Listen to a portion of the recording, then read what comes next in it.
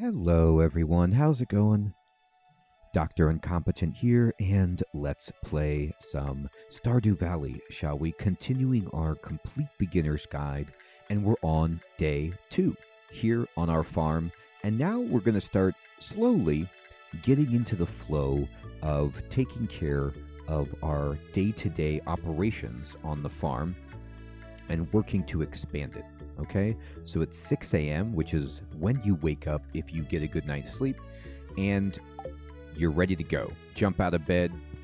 You could run over here again, check the weather report, and it's going to rain all day tomorrow, which is actually fantastic for us because when it rains, as I was saying, it means we won't have to water our crops manually.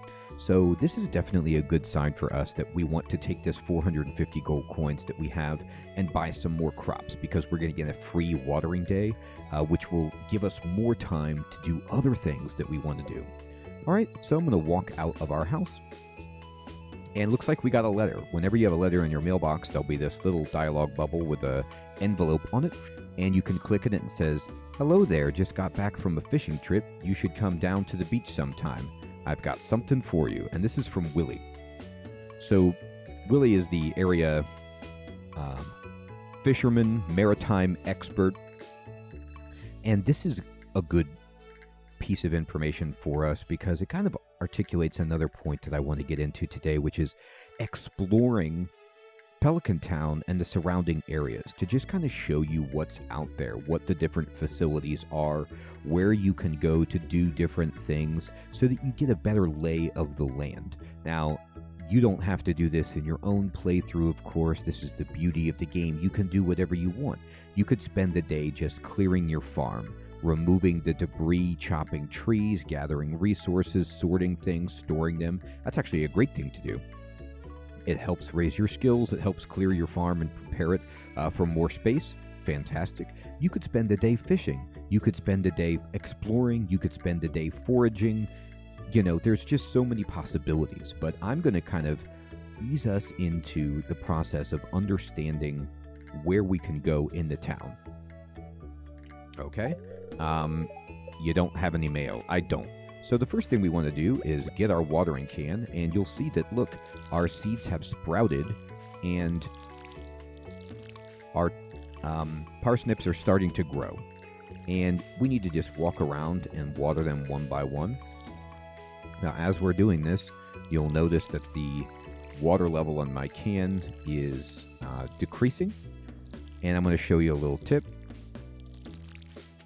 We're not going to be able to water all of these with this amount of water, but just empty out all of the water you've got, okay? And he'll tell you, or she'll tell you, your character will tell you when there's no water. You see, they'll say out of water. You can actually also use this little teeny pond to refill. So just come over here, and this is what it's great for. Get your watering can refilled, and go here. Any water source will refill your can. And now, boom, all of our crops are watered. We got a new quest, which is to go to the beach, and we need to visit the beach before 5 p.m. So this will be on our schedule. And I'm going to spend day 2 here exploring and showing you some things around town. So you can also, this is a little watering bowl for your pet. And you can fill this up to make sure that your pet has water. And I'm going to get our scythe out and just kind of clear this out. This dilapidated structure here is a broken greenhouse, okay? That later in the game you can repair this greenhouse, and what it allows you to do is plant crops that are for any season in the controlled climate of the greenhouse. It's fantastic. It's much later, though. It takes a lot of resources to get going, but it's a really cool thing to have, so it's something to look forward to. In this cave, check it out. Let's go inside. Ooh, it's dark. Nothing in here right now, but this will become useful later. Okay, and I'm going to continue clearing out this path because we haven't used this northern exit of our farm yet. So let's come out here and just talk about what this path does. And as you're on any of these paths, you might see worms. Let's dig them up. We got some free stone. And we're going to keep following this, looking for anything that we can forage potentially, or worms, anything of that nature. And then this path pops you out right here on the map. I'm going to push start and just show you on the map where I am. I am up here. You can see my little icon, and I'm by Robin, Demetrius, Sebastian, and Maru's home, and it's the carpenter shop. So this is where you come if you want to talk to Robin and have her build anything on your farm. So let's go check that out. Remember, we also still have this quest for introductions.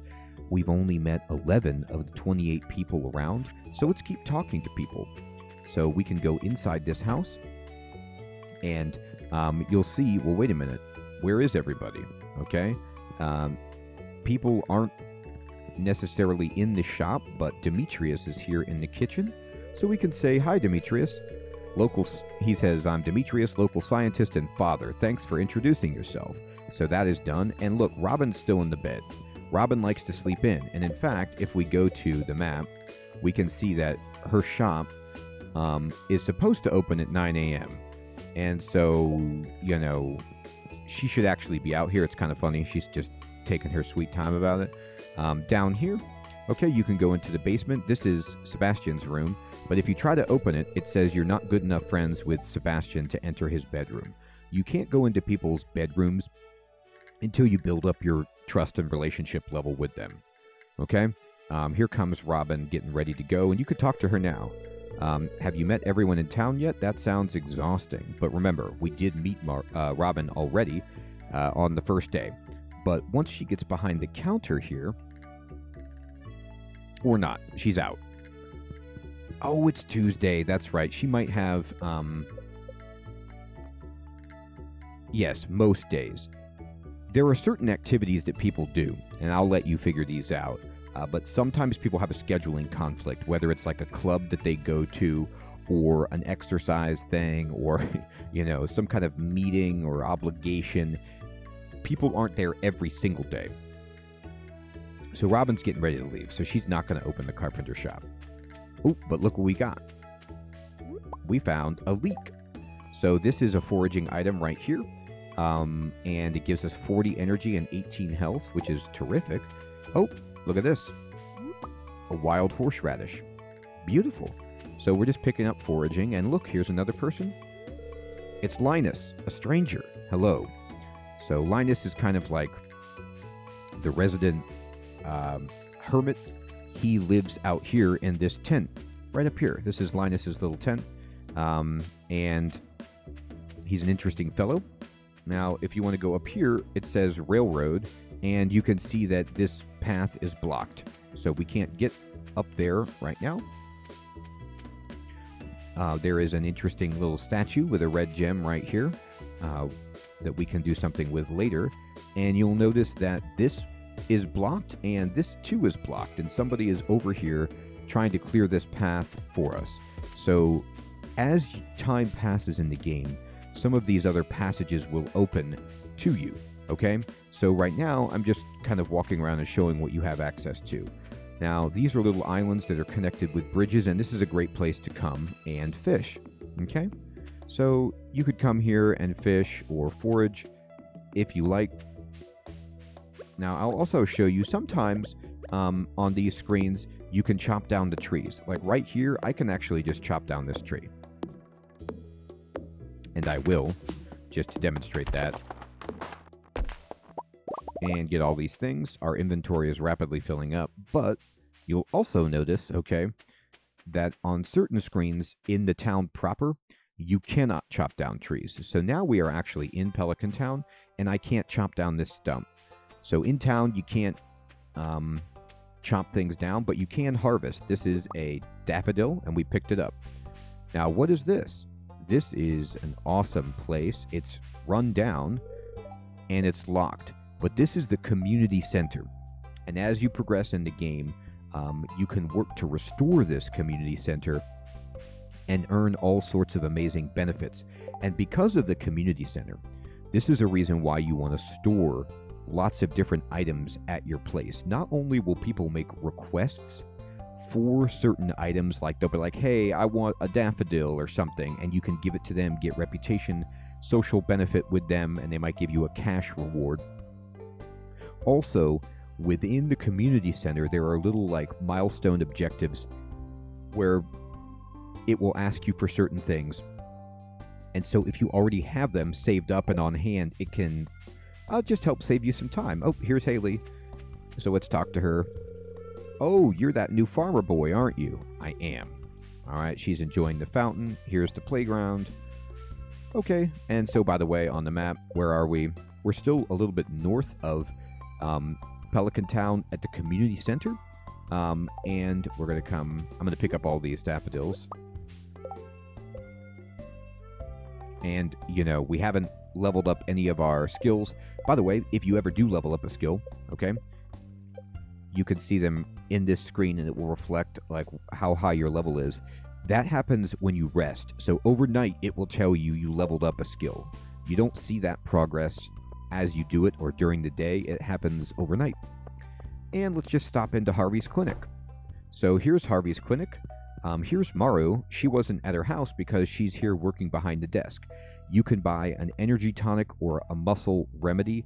These things are great at, like, you know, this restores a lot of energy and a lot of health. It's very powerful, but they're extremely expensive. I never buy these things.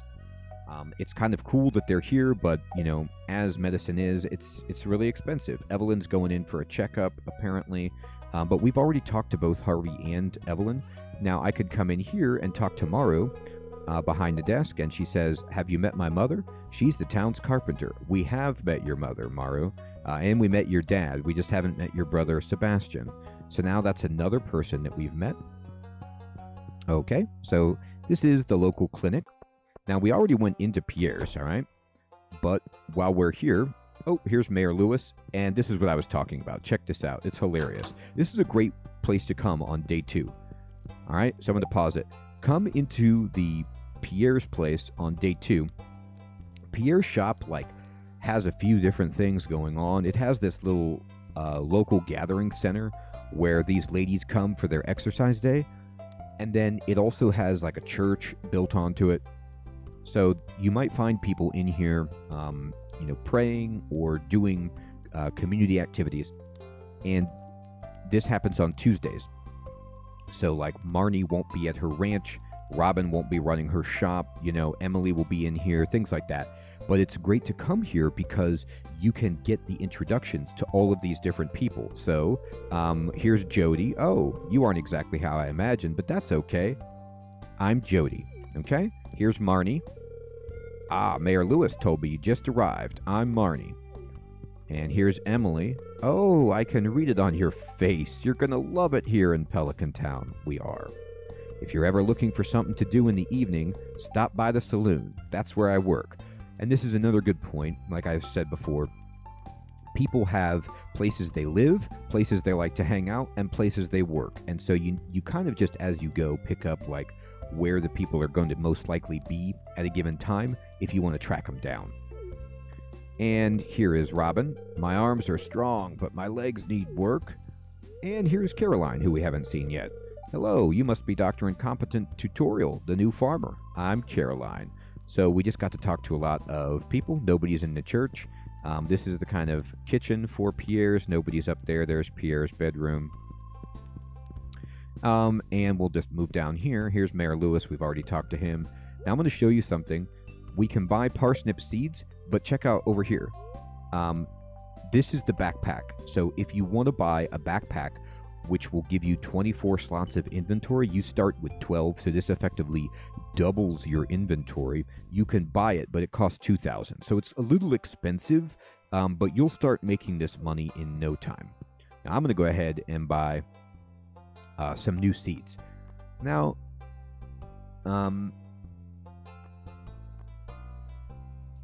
here's something that you need to pay attention to. So, I could buy parsnips, beans, cauliflowers, potatoes, whatever I want.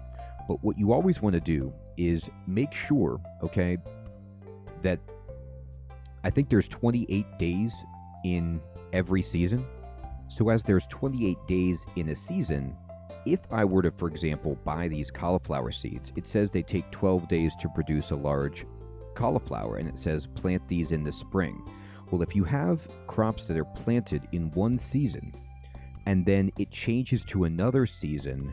If those crops cannot be in both seasons, they will just die, and you won't get the grown cauliflower or whatever crop to even harvest. They just wither and die. So you have to make sure, if you wanted to plant these cauliflower seeds, that you gave them 12 days to fully grow and mature so you could harvest them before the next season. So you got to really watch that when you're planting. Okay, and let's see. I'm going to pick up some more parsnip seeds and plant them. Okay, and oh, my inventory. That's right. Okay, so let me go ahead then and sell. I'm going to sell this wild horseradish, okay, just to make some space. I want actually a wild horseradish, to be perfectly honest with you, but I can't right now carry it with everything else. So I'm going to just pick up and I'm going to buy a ton of parsnips. I'm going to buy as many as I can, actually. 25. All right. Now it's 2:40 p.m. All right, I've been dallying. I'm going to go beeline straight to the beach, okay? So there's the saloon. I'm just going to kind of curve over and move down. Here's Mayor Lewis's house. And we're going to go across the beach, and the bridge, rather, and this leads to the beach. And you'll get to a cutscene, and here's Willie.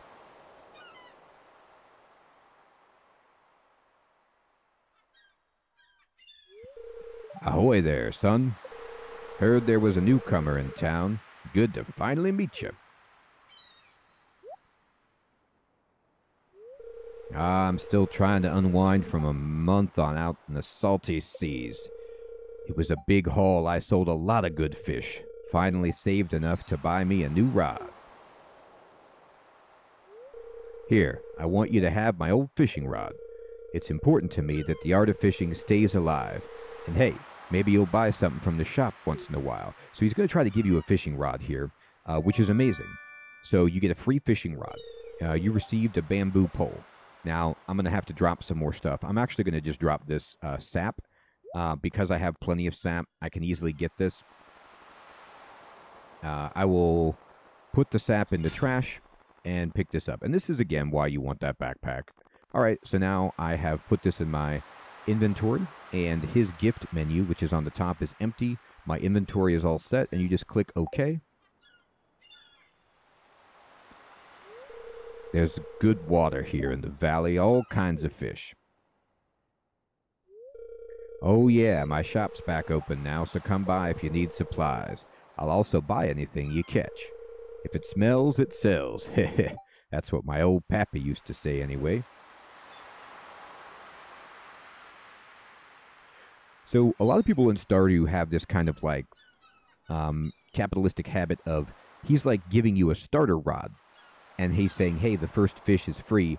But if you want to fish, you're going to need bait, and you have to buy that from me. And you want new poles, you got to buy that from me. So they're really just kind of like trying to get you hooked on whatever endeavor they have. And that's way too cynical. I'm just being silly. But he will buy all your fish. So fishing is a great way to eat and make money. Also, this is the beach. And the beach is terrific because there's cool foraging here. You can pick up all of these different shells and gather them. And you can fish here, okay? This is Elliot's shack, and we can't go in here. Here's a bridge. It's broken, and if you have 300 pieces of wood, you can fix this. That's a lot of wood for us right now, but later that'll be manageable. And there's places like this in the game where you will be able to kind of expand where you have access to by either completing quests or passing time or spending resources. Speaking of Elliot, there he is, hanging out on the bridge, but we've already met him. There's Mayor Lewis walking. Now, this is the sewer. We cannot go in here right now. You'll see it's locked, but potentially you may find a key for that. And going here, this is Emily's house, but there's other people that live here as well. I believe Haley lives here, but nobody's home. All right, let's see. And there's Vincent. Oh, here's all the kids. Right. So this is Jas. She says ... hi. And Penny was out. She kind of takes care of the kids during the day. I'm tutoring Vincent and Jas. They're a handful, but it's nice to make a difference in someone's life. All right, now you can just check introductions. Look at this. We've now gone up to 20 out of 28 people met. So we're doing a really good job of meeting people. All right. And nobody is home here. Good. Okay. So I'm going to go back to the farm.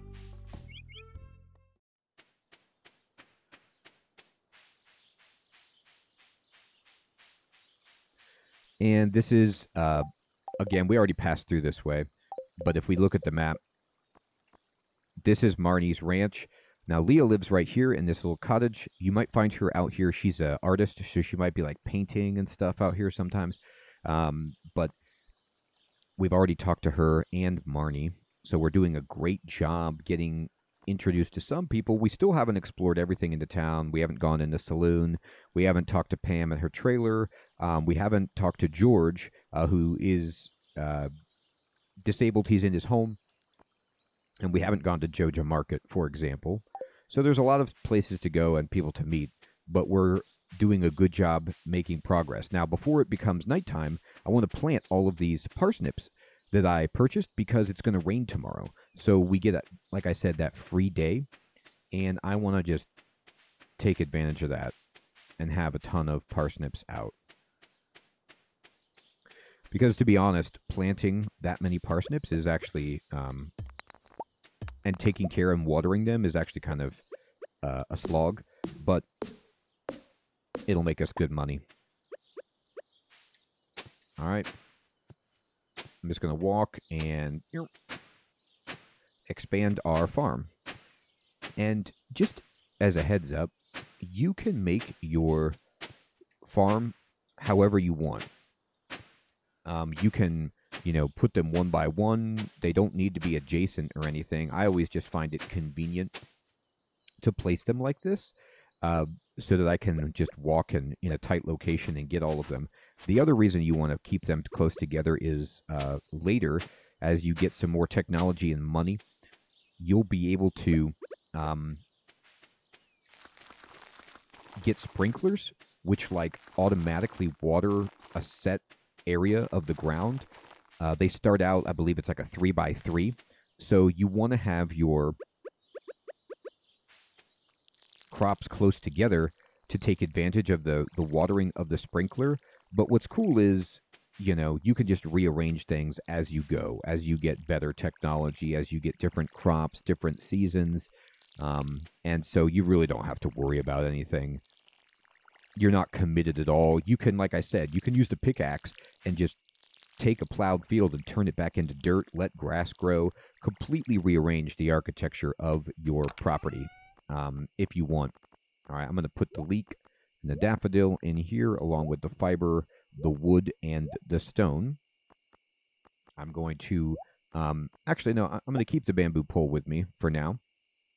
But, no, you know what? I'm not. I'm not going to be fishing right now. So I'm going to put the pole away just to get my inventory space. I usually carry my fishing pole with me, but not in the beginning of the game because I have no space. I also have no bait.